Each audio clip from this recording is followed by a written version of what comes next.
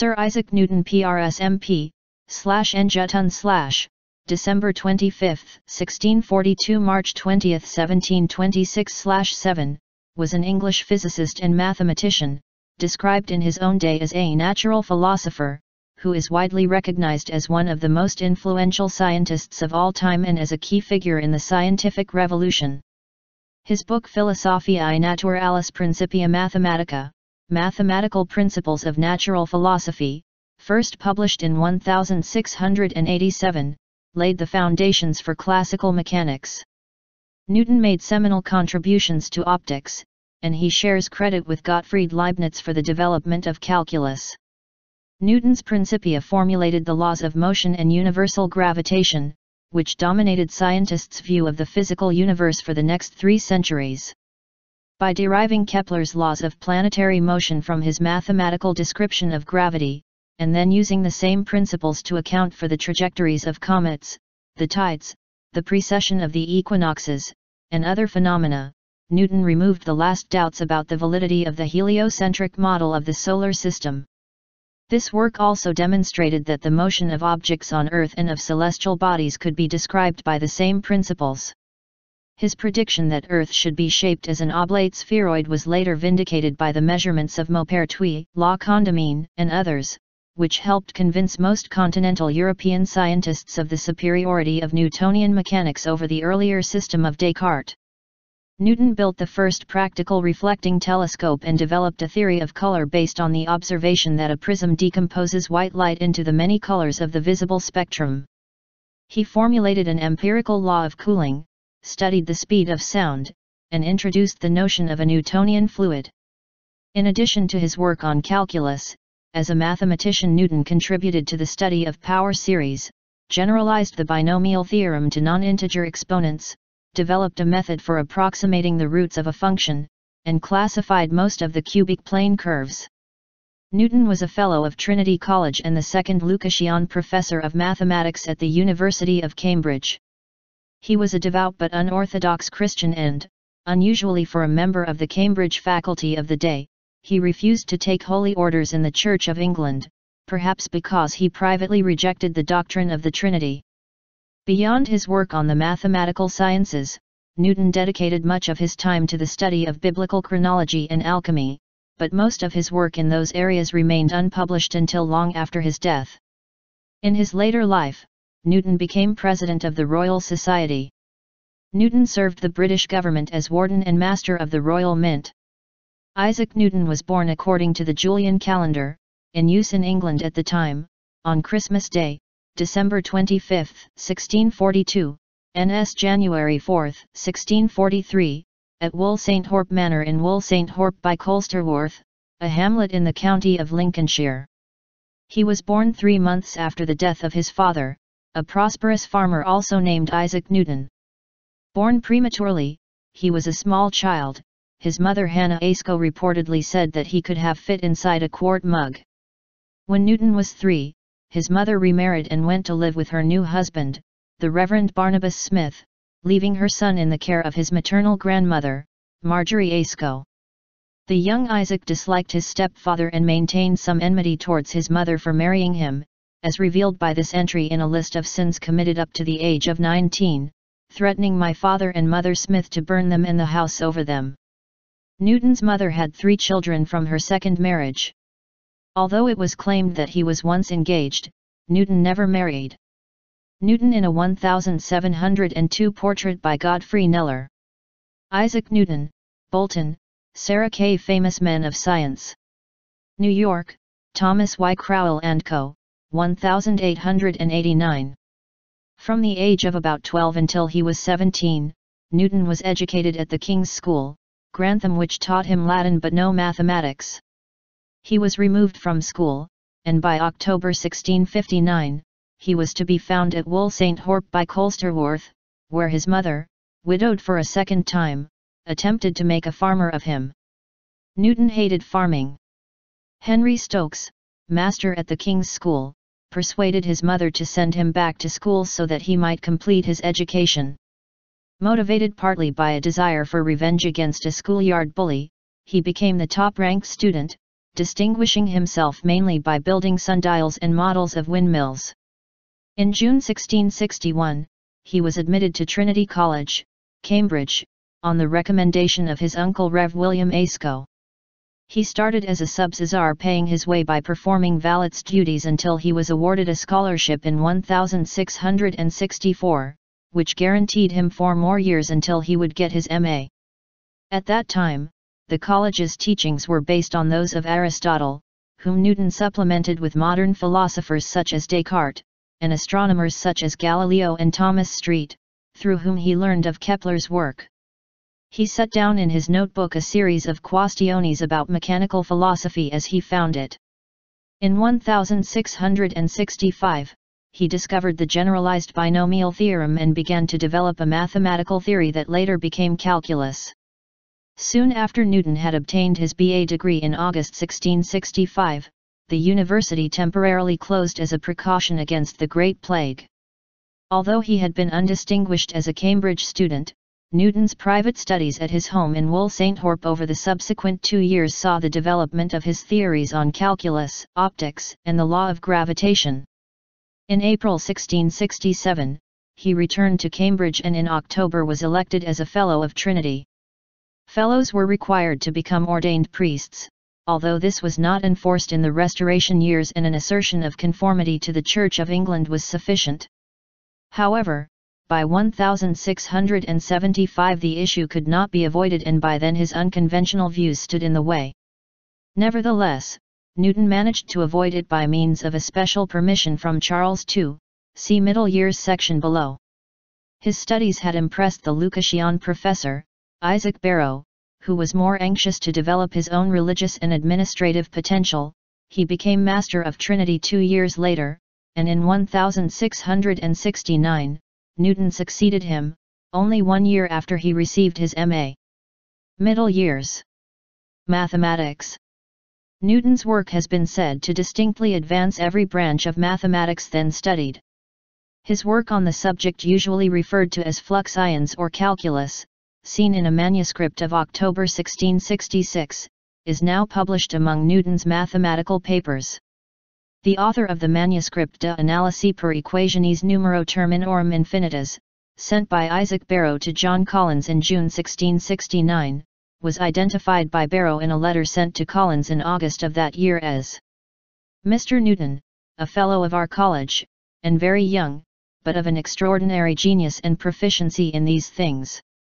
Newton later became involved in a dispute with Leibniz over priority in the development of calculus, the Leibniz-Newton calculus controversy. Most modern historians believe that Newton and Leibniz developed calculus independently, although with very different notations. Occasionally it has been suggested that Newton published almost nothing about it until 1693, and did not give a full account until 1704, while Leibniz began publishing a full account of his methods in 1684. Leibniz's notation and differential method, nowadays recognized as much more convenient notations, were adopted by Continental European mathematicians, and after 1820 or so, also by British mathematicians. Such a suggestion, however, fails to notice the content of calculus which critics of Newton's time and modern times have pointed out in Book 1 of Newton's Principia itself, published 1687, and in its forerunner manuscripts, such as De Motu Corporum in Gyrum, on the motion of bodies in orbit, of 1684. The Principia is not written in the language of calculus either as we know it or as Newton's, later, notation would write it. His work extensively uses calculus in geometric form based on limiting values of the ratios of vanishing small quantities. In the Principia itself, Newton gave demonstration of this under the name of the method of first and last ratios and explained why he put his expositions in this form, remarking also that hereby the same thing is performed as by the method of indivisibles. Because of this, the Principia has been called a book dense with the theory and application of the infinitesimal calculus in modern times and l'equal est presque tout de ce calcul, nearly all of it is of this calculus, in Newton's time. His use of methods involving one or more orders of the infinitesimally small is present in his De Motu Corporum Ingirum of 1684 and in his papers on motion during the 2 decades preceding 1684. Newton had been reluctant to publish his calculus because he feared controversy and criticism. He was close to the Swiss mathematician Nicolas Fatio de Duillier. In 1691, Duillier started to write a new version of Newton's Principia, and corresponded with Leibniz. In 1693, the relationship between Duillier and Newton deteriorated and the book was never completed. Starting in 1699, other members of the Royal Society, of which Newton was a member, accused Leibniz of plagiarism. The dispute then broke out in full force in 1711 when the Royal Society proclaimed in a study that it was Newton who was the true discoverer and labelled Leibniz a fraud. This study was cast into doubt when it was later found that Newton himself wrote the study's concluding remarks on Leibniz. Thus began the bitter controversy which marred the lives of both Newton and Leibniz until the latter's death in 1716. Newton is generally credited with the generalized binomial theorem, valid for any exponent. He discovered Newton's identities, Newton's method, classified cubic plane curves, polynomials of degree 3 in 2 variables, made substantial contributions to the theory of finite differences, and was the first to use fractional indices and to employ coordinate geometry to derive solutions to Diophantine equations. He approximated partial sums of the harmonic series by logarithms, a precursor to Euler's summation formula, and was the first to use power series with confidence and to revert power series. Newton's work on infinite series was inspired by Simons-Devine's decimals. A very useful modern account of Newton's mathematics was written by the foremost scholar on Newton's mathematics, D.T. Whiteside or Tom Whiteside. Tom Whiteside translated and edited all of Newton's mathematical writings and at the end of his life wrote a summing up of Newton's work and its impact. This was published in 2013 as a chapter in a book edited by Beckler. When Newton received his M.A. and became a Fellow of the College of the Holy and Undivided Trinity in 1667, he made the commitment that I will either set theology as the object of my studies and will take holy orders when the time prescribed by these statutes 7 years arrives, or I will resign from the college. Up till this point he had not thought much about religion and had twice signed his agreement to the 39 Articles, the basis of Church of England doctrine. He was appointed Lucasian Professor of Mathematics in 1669 on Barrow's recommendation. During that time, any fellow of a college at Cambridge or Oxford was required to take holy orders and become an ordained Anglican priest. However, the terms of the Lucasian professorship required that the holder not be active in the church, presumably so as to have more time for science. Newton argued that this should exempt him from the ordination requirement, and Charles II, whose permission was needed, accepted this argument. Thus a conflict between Newton's religious views and Anglican orthodoxy was averted. Optics. In 1666, Newton observed that the spectrum of colors exiting a prism in the position of minimum deviation is oblong, even when the light ray entering the prism is circular, which is to say, the prism refracts different colors by different angles. This led him to conclude that color is a property intrinsic to light, a point which had been debated in prior years. From 1670 to 1672, Newton lectured on optics. During this period he investigated the refraction of light, demonstrating that the multicolored spectrum produced by a prism could be recomposed into white light by a lens and a second prism. Modern scholarship has revealed that Newton's analysis and resynthesis of white light owes a debt to corpuscular alchemy. He also showed that colored light does not change its properties by separating out a colored beam and shining it on various objects. Newton noted that regardless of whether it was reflected, scattered, or transmitted, it remained the same color. Thus, he observed that color is the result of objects interacting with already colored light rather than objects generating the color themselves. This is known as Newton's theory of color. Illustration of a dispersive prism decomposing white light into the colors of the spectrum, as discovered by Newton. From this work, he concluded that the lens of any refracting telescope would suffer from the dispersion of light into colors, chromatic aberration. As a proof of the concept, he constructed a telescope using a mirror as the objective to bypass that problem. Building the design, the first known functional reflecting telescope, today known as a Newtonian telescope, involved solving the problem of a suitable mirror material and shaping technique. Newton ground his own mirrors out of a custom composition of highly reflective speculum metal, using Newton's rings to judge the quality of the optics for his telescopes. In late 1668 he was able to produce this first reflecting telescope. In 1671, the Royal Society asked for a demonstration of his reflecting telescope. Their interest encouraged him to publish his notes of colors, which he later expanded into the work Optics. When Robert Hooke criticized some of Newton's ideas, Newton was so offended that he withdrew from public debate. Newton and Hooke had brief exchanges in 1679–80, when Hooke, appointed to manage the Royal Society's correspondence, opened up a correspondence intended to elicit contributions from Newton to Royal Society transactions, which had the effect of stimulating Newton to work out a proof that the elliptical form of planetary orbits would result from a centripetal force inversely proportional to the square of the radius vector.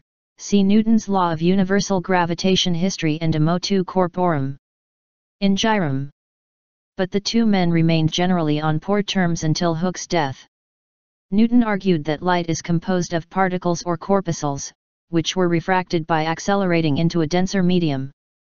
He verged on sound like waves to explain the repeated pattern of reflection and transmission by thin films, Optics BK.2, Props 12, but still retained his theory of fits that disposed corpuscles to be reflected or transmitted, Props. 13. However, later physicists favored a purely wave-like explanation of light to account for the interference patterns and the general phenomenon of diffraction. Today's quantum mechanics, photons, and the idea of wave-particle duality bear only a minor resemblance to Newton's understanding of light. In his hypothesis of light of 1675, Newton posited the existence of the ether to transmit forces between particles. The contact with the theosophist Henry More revived his interest in alchemy.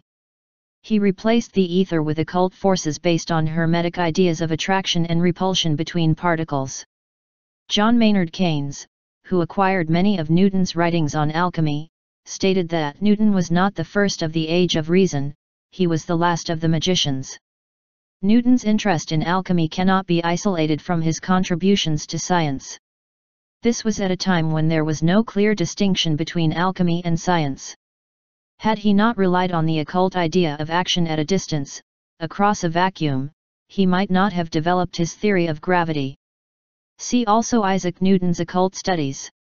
In 1704, Newton published Optics, in which he expounded his corpuscular theory of light.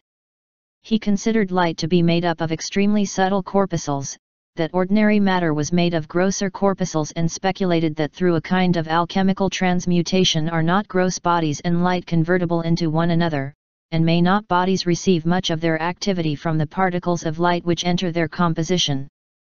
Newton also constructed a primitive form of a frictional electrostatic generator, using a glass globe. In an article entitled Newton, Prisms, and the Optics of Tunable Lasers, it is indicated that Newton in his book Optics was the first to show a diagram using a prism as a beam expander. In the same book he describes, via diagrams, the use of multiple prism arrays. Some 278 years after Newton's discussion, multiple prism beam expanders became central to the development of narrow line-width tunable lasers. Also, the use of these prismatic beam expanders led to the multiple prism dispersion theory. Subsequent to Newton, much has been amended. Young and Fresnel combined Newton's particle theory with Huygens wave theory to show that color is the visible manifestation of light's wavelength. Science also slowly came to realize the difference between perception of color and mathematiciable optics. The German poet and scientist, Goethe, could not shake the Newtonian foundation, but one hole Goethe did find in Newton's armor. Newton had committed himself to the doctrine that refraction without color was impossible. He therefore thought that the object glasses of telescopes must forever remain imperfect, achromatism and refraction being incompatible. This inference was proved by Dalton to be wrong. Mechanics and gravitation. In 1679, Newton returned to his work on celestial mechanics by considering gravitation and its effect on the orbits of planets with reference to Kepler's laws of planetary motion. This followed stimulation by a brief exchange of letters in 1679–80 with Hooke, who had been appointed to manage the Royal Society's correspondence, and who opened a correspondence intended to elicit contributions from Newton to Royal Society transactions. Newton's reawakening interest in astronomical matters received further stimulus by the appearance of a comet in the winter of 1680–1681, on which he corresponded with John Flamsteed. After the exchanges with Hooke, Newton worked out proof that the elliptical form of planetary orbits would result from a centripetal force inversely proportional to the square of the radius vector. See Newton's law of universal gravitation history and de motu corporum in gyrum. Newton communicated his results to Edmund Halley and to the Royal Society in De Motu Corporum in Gyrum, a tract written on about 9 sheets which was copied into the Royal Society's register book in December 1684. This tract contained the nucleus that Newton developed and expanded to form the Principia. The Principia was published on July 5, 1687 with encouragement and financial help from Edmund Halley.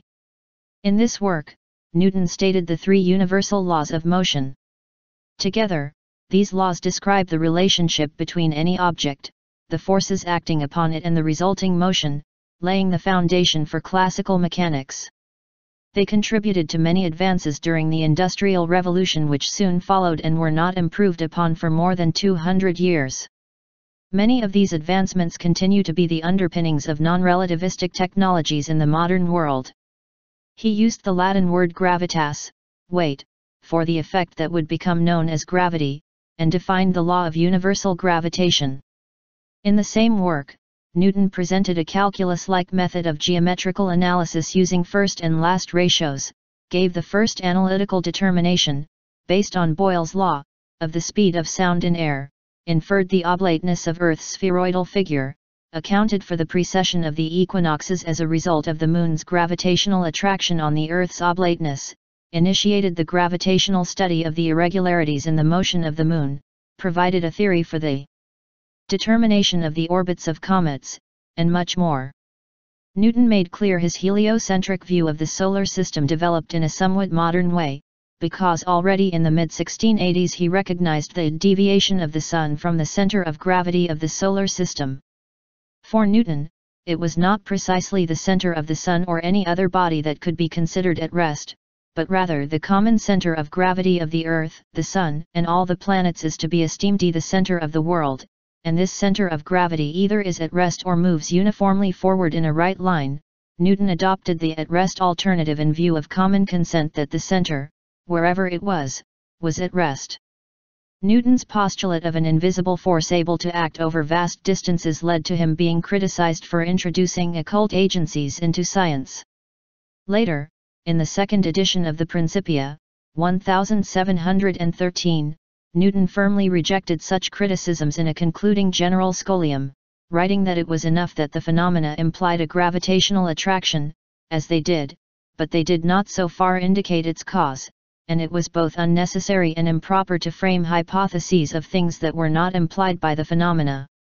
Here Newton used what became his famous expression hypotheses non fingo. With the Principia, Newton became internationally recognized. He acquired a circle of admirers, including the Swiss-born mathematician Nicolas Fatio de Duillier, with whom he formed an intense relationship. This abruptly ended in 1693, and at the same time Newton suffered a nervous breakdown. Classification of cubics and beyond. Descartes was the most important early influence on Newton the mathematician. Descartes freed plane curves from the Greek and Macedonian limitation to conic sections, and Newton followed his lead by classifying the cubic curves in the plane. He found 72 of the 78 species of cubics. He also divided them into 4 types, satisfying different equations, and in 1717 Stirling, probably with Newton's help, proved that every cubic was one of these 4 types. Newton also claimed that the 4 types could be obtained by plane projection from one of them, and this was proved in 1731. According to Tom Whiteside, 1932–2008, who published 8 volumes of Newton's mathematical papers, it is no exaggeration to say that Newton mapped out the development of mathematics for the next 200 years, and that Euler and others largely carried out his plan. Later life. In the 1690s, Newton wrote a number of religious tracts dealing with the literal and symbolic interpretation of the Bible. A manuscript Newton sent to John Locke in which he disputed the fidelity of 1 John 5:7 and its fidelity to the original manuscripts of the New Testament, remained unpublished until 1785. Even though a number of authors have claimed that the work might have been an indication that Newton disputed the belief in Trinity, others assure that Newton did question the passage but never denied Trinity as such. His biographer, scientist Sir David Brewster, who compiled his manuscripts for over 20 years, wrote about the controversy in well-known book Memoirs of the Life, Writings, and Discoveries of Sir Isaac Newton, where he explains that Newton questioned the veracity of those passages, but he never denied the doctrine of Trinity as such. Brewster states that Newton was never known as an Arian during his lifetime. It was first William Whiston, an Arian, who argued that Sir Isaac Newton was so hardy for the Baptists, as well as for the Usbeans or Arians, that he sometimes suspected these two were the two witnesses in the Revelations, while other like Hopton Haynes, a Mint employee and humanitarian, mentioned to Richard Barron, that Newton held the same doctrine as himself. Later works The Chronology of Ancient Kingdoms Amended, 1728, and Observations upon the Prophecies of Daniel and the Apocalypse of St. John, 1733, were published after his death. He also devoted a great deal of time to alchemy, see above. Newton was also a member of the Parliament of England for Cambridge University in 1689–90 and 1701–2, but according to some accounts his only comments were to complain about a cold draught in the chamber and request that the window be closed. Newton moved to London to take up the post of Warden of the Royal Mint in 1696, a position that he had obtained through the patronage of Charles Montague, 1st Earl of Halifax, then Chancellor of the Exchequer. He took charge of England's great recoining, somewhat treading on the toes of Lord Lucas, Governor of the Tower, and securing the job of Deputy Controller of the temporary Chester branch for Edmund Hawley. Newton became perhaps the best-known master of the mint upon the death of Thomas Neal in 1699, a position Newton held for the last 30 years of his life.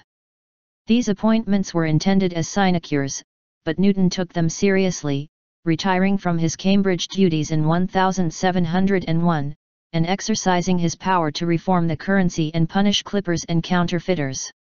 As warden, and afterwards master, of the Royal Mint, Newton estimated that 20% of the coins taken in during the Great Recoinage of 1696 were counterfeit. Counterfeiting was high treason, punishable by the felons being hanged, drawn, and quartered. Despite this, convicting even the most flagrant criminals could be extremely difficult. However, Newton proved to be equal to the task.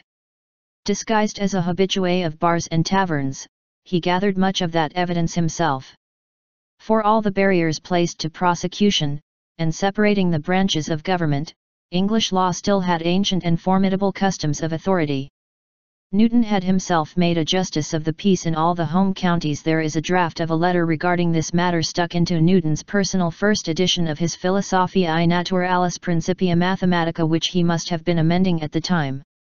Then he conducted more than 100 cross-examinations of witnesses, informers, and suspects between June 1698 and Christmas 1699. Newton successfully prosecuted 28 coiners.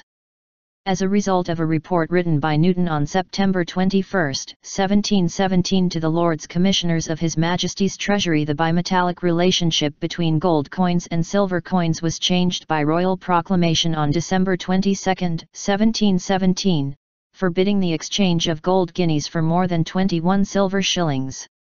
This inadvertently resulted in a silver shortage as silver coins were used to pay for imports, while exports were paid for in gold, effectively moving Britain from the silver standard to its first gold standard.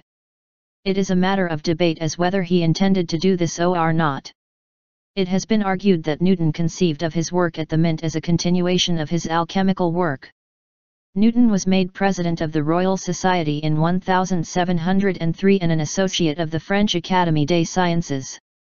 In his position at the Royal Society, Newton made an enemy of John Flamsteed, the Astronomer Royal, by prematurely publishing Flamsteed's Historia Coelestis Britannica, which Newton had used in his studies. In April 1705, Queen Anne knighted Newton during a royal visit to Trinity College, Cambridge. The knighthood is likely to have been motivated by political considerations connected with the parliamentary election in May 1705, rather than any recognition of Newton's scientific work or services as Master of the Mint.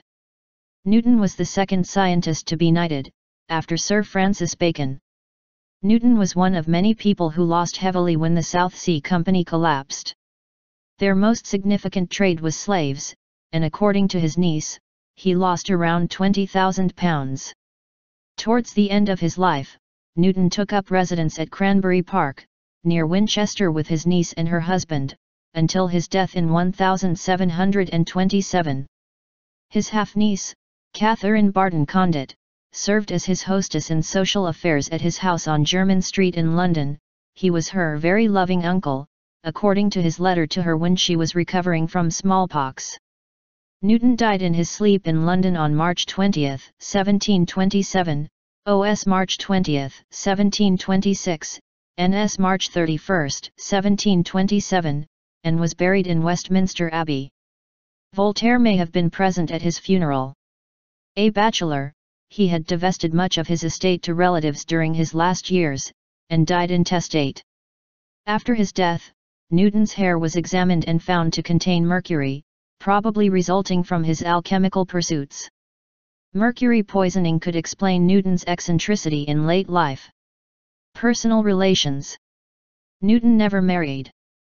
The French writer and philosopher Voltaire, who was in London at the time of Newton's funeral, said that he was never sensible to any passion, was not subject to the common frailties of mankind, nor had any commerce with women, a circumstance which was assured me by the physician and surgeon who attended him in his last moments.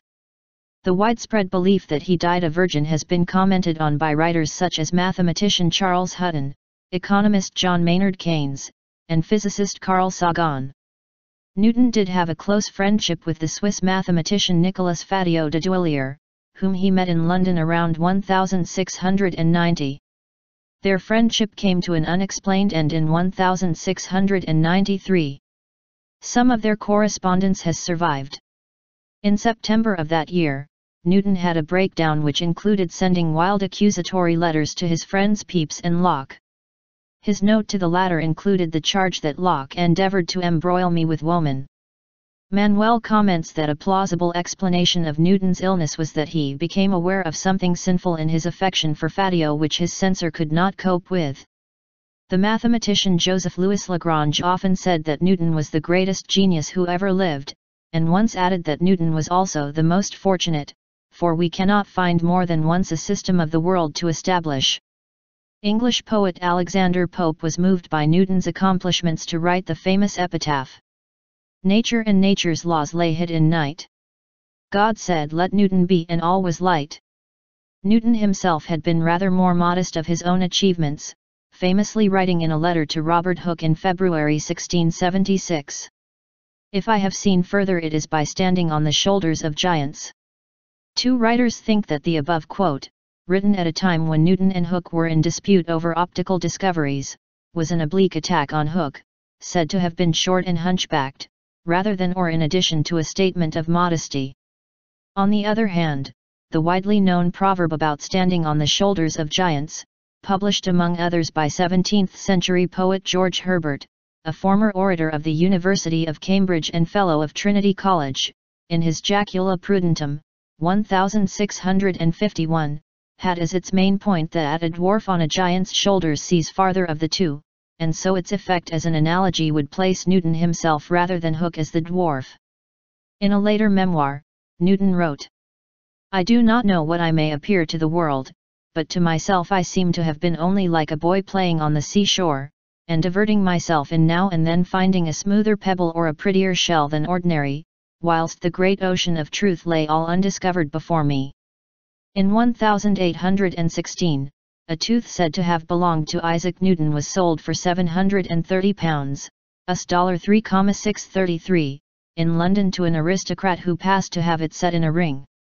The Guinness World Records 2002 classified it as the most valuable tooth, which would value approximately £25,000, US $35,700, in late 2001's terms. Who has bought it and to whom it currently pertains are mysteries. Albert Einstein kept a picture of Newton on his study wall alongside ones of Michael Faraday and James Clerk Maxwell. 108 Newton remains influential to today's scientists, as demonstrated by a 2005 survey of members of Britain's Royal Society, formerly headed by Newton, asking who had the greater effect on the history of science, Newton or Einstein. Royal Society scientists deemed Newton to have made the greater overall contribution. In 1999, an opinion poll of 100 of today's leading physicists voted Einstein the greatest physicist ever, with Newton the runner-up, while a parallel survey of rank-and-file physicists by the site PhysicsWeb gave the top spot to Newton.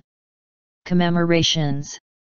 Newton's monument, 1731, can be seen in Westminster Abbey, at the north of the entrance to the choir against the choir screen, near his tomb.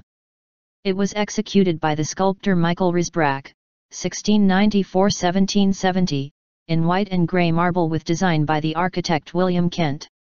The monument features a figure of Newton reclining on top of a sarcophagus, his right elbow resting on several of his great books and his left hand pointing to a scroll with a mathematical design.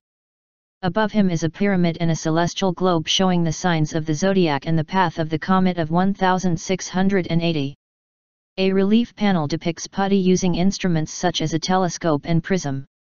The Latin inscription on the base translates as, "Here is buried Isaac Newton, knight, who by a strength of mind almost divine, and mathematical principles peculiarly his own, explored the course and figures of the planets, the paths of comets, the tides of the sea, the dissimilarities in rays of light, and, what no other scholar has previously imagined, the properties of the colors thus produced. Diligent, sagacious, and faithful, in his expositions of nature, antiquity, and the Holy Scriptures, he vindicated by his philosophy the majesty of God mighty and good, and expressed the simplicity of the gospel in his manners. Mortals rejoice that there has existed such and so great an ornament of the human race. He was born on December 25, 1642, and died on March 20, 1726/7. Translation from G.L. Smith, The Monuments and Genii of St. Paul's Cathedral, and of Westminster Abbey, 1826, 2, 7034. From 1978 until 1988, an image of Newton designed by Harry Ecclestone appeared on Series D £1 banknotes issued by the Bank of England, the last £1 notes to be issued by the Bank of England. Newton was shown on the reverse of the notes holding a book and accompanied by a telescope, a prism, and a map of the solar system. Eduardo Bolazzi's Newton, after William Blake, 1995, outside the British Library. A statue of Isaac Newton, looking at an apple at his feet, can be seen at the Oxford University Museum of Natural History. A large bronze statue, Newton, after William Blake, by Eduardo Bolazzi, dated 1995 and inspired by Blake's etching, dominates the piazza of the British Library in London. Newton's tomb in Westminster Abbey. Although born into an Anglican family, by his 30s Newton held a Christian faith that, had it been made public, would not have been considered orthodox by mainstream Christianity. In recent times he has been described as a heretic. By 1672 he had started to record his theological researches in notebooks which he showed to no one and which have only recently been examined. They demonstrate an extensive knowledge of early church writings and show that in the conflict between Athanasius and Arius which defined the creed, he took the side of Arius, the loser, who rejected the conventional view of the Trinity. Newton recognized Christ as a divine mediator between God and man, who was subordinate to the Father who created him. He was especially interested in prophecy, but for him, the great apostasy was Trinitarianism. Newton tried unsuccessfully to obtain one of the two fellowships that exempted the holder from the ordination requirement. At the last moment in 1675 he received a dispensation from the government that excused him and all future holders of the Lucasian chair. In Newton's eyes, worshipping Christ as God was idolatry, to him the fundamental sin. Historian Stephen D. Snobelin says of Newton, Isaac Newton was a heretic. But, he never made a public declaration of his private faith which the orthodox would have deemed extremely radical. He hid his faith so well that scholars are still unraveling his personal beliefs. Snobelin concludes that Newton was at least a Socinian sympathizer, he owned and had thoroughly read at least 8 Socinian books, possibly an Arian and almost certainly an anti-Trinitarian. In a minority view, T.C. Physicist argues that Newton held the Eastern Orthodox view on the Trinity. However, this type of view has lost support of late with the availability of Newton's theological papers, and now most scholars identify Newton as an anti-Trinitarian monotheist. Although the laws of motion and universal gravitation became Newton's best-known discoveries, he warned against using them to view the universe as a mere machine, as if akin to a great clock. He said, "Gravity explains the motions of the planets, but it cannot explain who set the planets in motion. God governs all things and knows all that is or can be done." Along with his scientific fame, Newton's studies of the Bible and of the early Church Fathers were also noteworthy. Newton wrote works on textual criticism, most notably an historical account of 2 notable corruptions of Scripture. He placed the crucifixion of Jesus Christ at April 3, AD 33, which agrees with one traditionally accepted date. He believed in a rationally immanent world, but he rejected the hylozoism implicit in Leibniz and Baruch Spinoza. The ordered and dynamically informed universe could be understood, and must be understood, by an active reason. In his correspondence, Newton claimed that in writing the Principia I had an eye upon such principles as might work with considering men for the belief of a deity. He saw evidence of design in the system of the world. Such a wonderful uniformity in the planetary system must be allowed the effect of choice. But Newton insisted that divine intervention would eventually be required to reform the system, due to the slow growth of instabilities. For this, Leibniz lampooned him, "God Almighty wants to wind up his watch from time to time, otherwise it would cease to move." He had not, it seems, sufficient foresight to make it a perpetual motion. Newton's position was vigorously defended by his follower Samuel Clarke in a famous correspondence.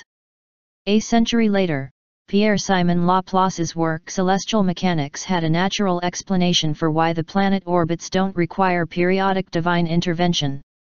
Newton and Robert Boyle's approach to the mechanical philosophy was promoted by rationalist pamphleteers as a viable alternative to the pantheists and enthusiasts, and was accepted hesitantly by orthodox preachers as well as dissident preachers like the latitudinarians.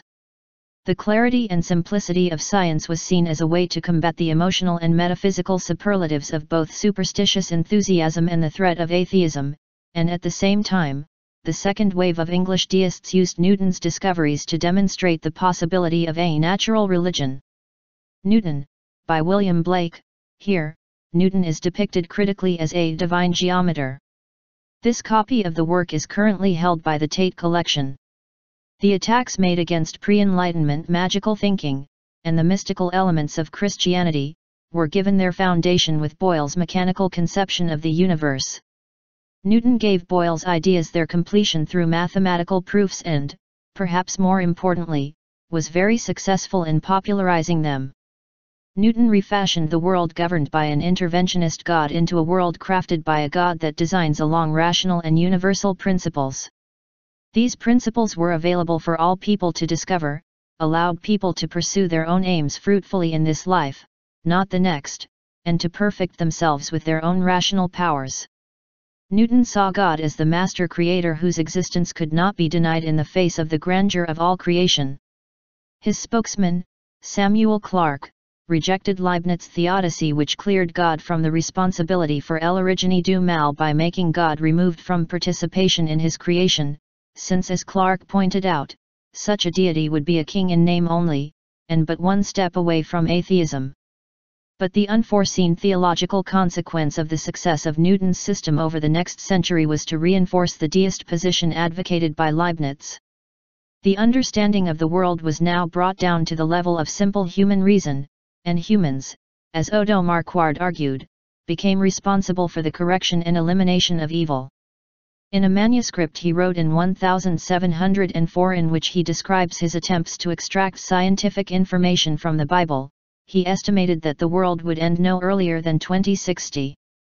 In predicting this he said, "This I mention not to assert when the time of the end shall be, but to put a stop to the rash conjectures of fanciful men who are frequently predicting the time of the end, and by doing so bring the sacred prophecies into discredit as often as their predictions fail." Alchemy. Newton wrote about alchemy. All of Newton's known writings on alchemy are currently being put online in a project undertaken by Indiana University, The Chemistry of Isaac Newton. Here is a quote from the project website. Newton's fundamental contributions to science include the quantification of gravitational attraction, the discovery that white light is actually a mixture of immutable spectral colors, and the formulation of the calculus. Yet there is another, more mysterious side to Newton that is imperfectly known, a realm of activity that spanned some 30 years of his life, although he kept it largely hidden from his contemporaries and colleagues. We refer to Newton's involvement in the discipline of alchemy, or as it was often called in 17th century England, chemistry. Newton wrote and transcribed about 1 million words on the subject of alchemy. The project is headed by William R. Newman. Newman presented a lecture entitled "Why Did Isaac Newton Believe in Alchemy?" at the Perimeter Institute, in 2010. Speculative fiction author Fritz Leiber said of Newton, "Everyone knows Newton as the great scientist.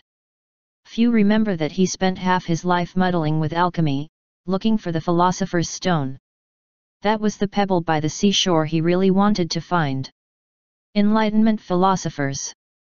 Enlightenment philosophers chose a short history of scientific predecessors Galileo, Boyle, and Newton principally as the guides and guarantors of their applications of the singular concept of nature and natural law to every physical and social field of the day. In this respect, the lessons of history and the social structures built upon it could be discarded. It was Newton's conception of the universe based upon natural and rationally understandable laws that became one of the seeds for Enlightenment ideology. Locke and Voltaire applied concepts of natural law to political systems advocating intrinsic rights, the physiocrats and Adam Smith applied natural conceptions of psychology and self-interest to economic systems, and sociologists criticized the current social order for trying to fit history into natural models of progress. Monbiot and Samuel Clarke resisted elements of Newton's work, but eventually rationalized it to conform with their strong religious views of nature. Apple incident. Reputed descendants of Newton's apple tree, from top to bottom, at Trinity College, Cambridge, the Cambridge University Botanic Garden, and the Instituto Balseiro Library Garden.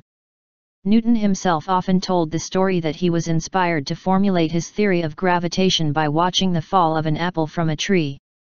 Although it has been said that the apple story is a myth and that he did not arrive at his theory of gravity in any single moment, acquaintances of Newton, such as William Stukeley, whose manuscript account of 1752 has been made available by the Royal Society, do in fact confirm the incident, though not the cartoon version that the apple actually hit Newton's head. Stukeley recorded in his memoirs of Sir Isaac Newton's life a conversation with Newton in Kensington on April 15, 1726. "We went into the garden, and drank thea under the shade of some apple trees, only he, and myself. Amidst other discourse, he told me, he was just in the same situation, as when formerly, the notion of gravitation came into his mind. Why should that apple always descend perpendicularly to the ground, thought he to himself, occasioned by the fall of an apple, as he sat in a contemplative mood. Why should it not go sideways, or upwards, but constantly to the earth's center? Assuredly, the reason is, that the earth draws it. There must be a drawing power in matter. And the sum of the drawing power in the matter of the earth must be in the earth's center, not in any side of the earth. Therefore does this apple fall perpendicularly, or toward the center. If matter thus draws matter, it must be in proportion of its quantity. Therefore the apple draws the earth, as well as the earth draws the apple. John Condit, Newton's assistant at the Royal Mint and husband of Newton's niece, also described the event when he wrote about Newton's life. In the year 1666 he retired again from Cambridge to his mother in Lincolnshire. Whilst he was pensively meandering in a garden, it came into his thought that the power of gravity, which brought an apple from a tree to the ground, was not limited to a certain distance from earth, but that this power must extend much further than was usually thought. Why not as high as the moon, said he to himself, and if so, that must influence her motion and perhaps retain her in her orbit, whereupon he fell a calculating what would be the effect of that supposition. In similar terms, Voltaire wrote in his essay on epic poetry, 1727, Sir Isaac Newton, walking in his gardens, had the first thought of his system of gravitation, upon seeing an apple falling from a tree. It is known from his notebooks that Newton was grappling in the late 1660s with the idea that terrestrial gravity extends, in an inverse square proportion, to the moon. However, it took him 2 decades to develop the full-fledged theory. 148 The question was not whether gravity existed, but whether it extended so far from Earth that it could also be the force holding the moon to its orbit. Newton showed that if the force decreased as the inverse square of the distance, one could indeed calculate the moon's orbital period, and get good agreement. He guessed the same force was responsible for other orbital motions, and hence named it universal gravitation. Various trees are claimed to be the apple tree which Newton describes. The King's School, Grantham, claims that the tree was purchased by the school, uprooted and transported to the headmaster's garden some years later. The staff of the now National Trust-owned Woolsainthorpe Manor dispute this, and claim that a tree present in their gardens is the one described by Newton. A descendant of the original tree 149 can be seen growing outside the main gate of Trinity College, Cambridge, below the room Newton lived in when he studied there. The National Fruit Collection at Brogdale 150 can supply grafts from their tree, which appears identical to Flower of Kent, a coarse-fleshed cooking variety.